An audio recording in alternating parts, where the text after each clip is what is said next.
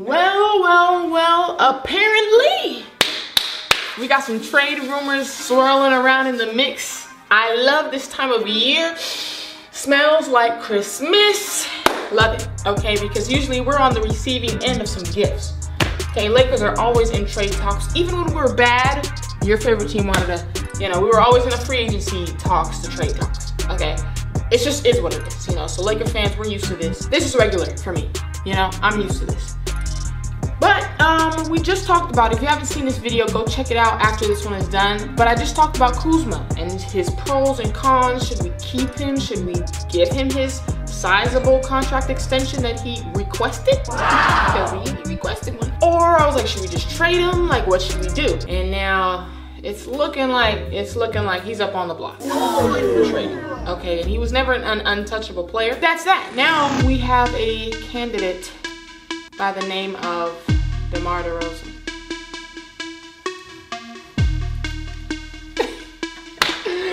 Demar Derozan? You know what? I won't even say it. Go ahead and play the clip.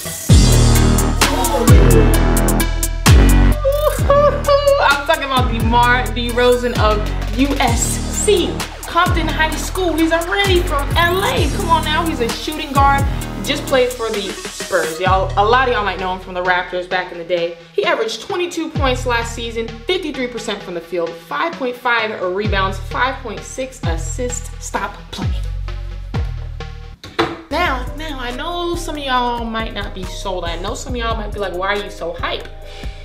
I'm not even really hype. I'm just kind of like over exaggerating it because I think it's funny. Like we're smack dab in the middle of every rumor. Like your teams are like struggling to get bits and pieces and everyone's flocking to us. I'm just confused, but I was told our roster was just full of nobodies and nothing but LeBron and Anthony Davis, yet I have a ring on my finger weighing my finger down. Wow. But yeah, Demar Derozan is a solid addition, okay? He could, to me, be a third option.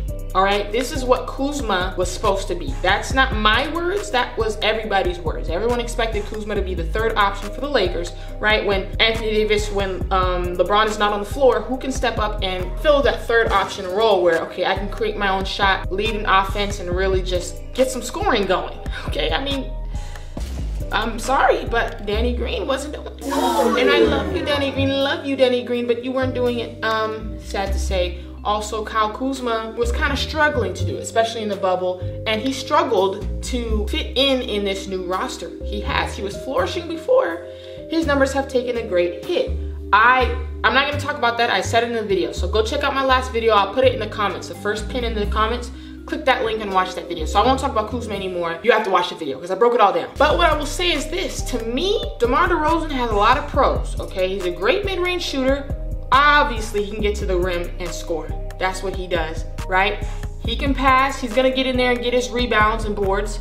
He can kind of do it all, but shoot from the perimeter, So that might be a downfall to some people. People are saying, Kuzma is a way better three-point shooter. Obviously, Danny Green is a way better three-point shooter. And I feel that, you know what I mean? We do need three-point shooters to space out the floor. It's a fact. However, he's still gonna score though. He's still gonna give us those points. It may not be from the three, but he can still kind of space the floor a little bit in the mid-range. And he's just gonna get his 20 some odd points per night. He can go off if you need him to. We've seen it. He's a great player, right? But his defense is also nowhere to be found. I put on my glasses. I searched all over, couldn't find it. Went here, looked over here, couldn't find it. Looked behind the Laker wall, couldn't find it. So, there's some pros and cons to this. And I think it just kind of comes down to scoring to me. Because I think Danny Green brings a lot of good perimeter D, so we'd be losing perimeter D. We would be losing some shooting, combined with, I know you guys are gonna kill me for that, but combined, Danny Green and Kuzma, they were making some threes, okay?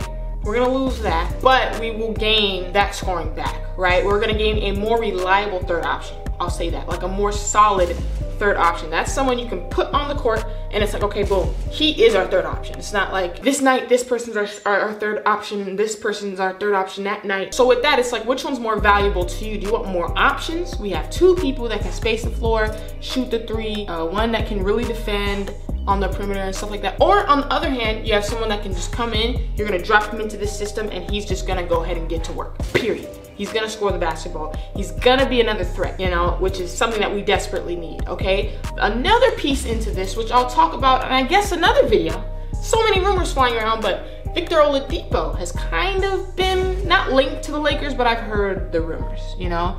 And if you don't know who Victor Oladipo is, I actually have a before the NBA video. If you're an OG of the channel, you know what those are, okay? I haven't posted those in years, but I have one made on him. So I'm gonna wait, I guess, to see where he goes so I can finish it, but it's a 40-minute documentary style video. But I think he's a great player, great defender, great scorer, but a lot of people, I don't know if they don't like him right now or something, I don't know, but to me, he's a great player. So some people are saying we should skip on Demar and try to go for Victor because Victor adds that three-point shooting and the defense. So it's a lot of different elements coming into play. I think it just, once again, comes down to what Rob thinks we need. I trust Rob. In Rob, we trust. I trust Rob, personally. I've seen what he can do in a limited amount of time. I saw what he was able to do when Kawhi thought he had the upper hand on us and he was dragging us along through free agency. Rob saw through it and already had calls lined up. As soon as Kawhi made his little choice, we signed people like this. He already had. Rob is too smart, so I trust him to make the correct decision. And just in general, it's like not even our decision to make. It's like, what are they gonna be asking? So I don't wanna get too deep into it until I know the parameters of the trade. Like what all is gonna be involved. And I wanna see the Victor Oladipo possible trade as well before I say which one I would rather and stuff like that. Cause I just don't know who all is gonna be involved and what.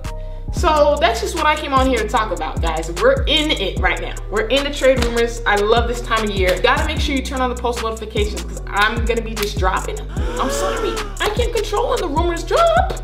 They're dropping, I'm recording. It is what it is. I got the PS5 sitting right there. I said I'm not touching that. I got a video to make. Wow. It's the dedication for me. So make sure to subscribe to Join the Splash Squad if you haven't. Check out that video about Kuzma if you haven't seen it yet. Comment down below what you guys think though about Demar Derozan. He might be coming from, you know, the Spurs might be your favorite team or the Raptors. Let me know if you think he'd be a good third option for LA or not. Is the shooting really that big of a problem? Let me know. Comment down below. I'll talk to y'all later. Peace.